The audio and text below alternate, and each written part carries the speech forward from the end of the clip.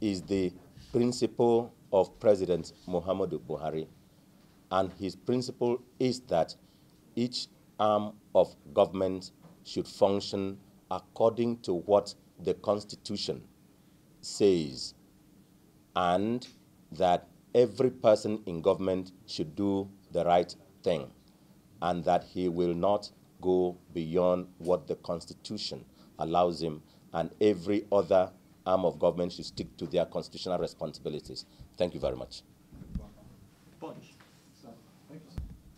Person that has been sworn in the legislature that is a greenhorn. They are equal before the law. There are elected members to represent their constituencies on the basis of equality of all Nigerians, equality of constituencies. Therefore, they are entitled to all privileges and wisdom. And some of them are coming with extra wisdom and extra new things from the different backgrounds. So we expect a robust legislature. We give them all the respect. We value them. We welcome them. We will treasure them.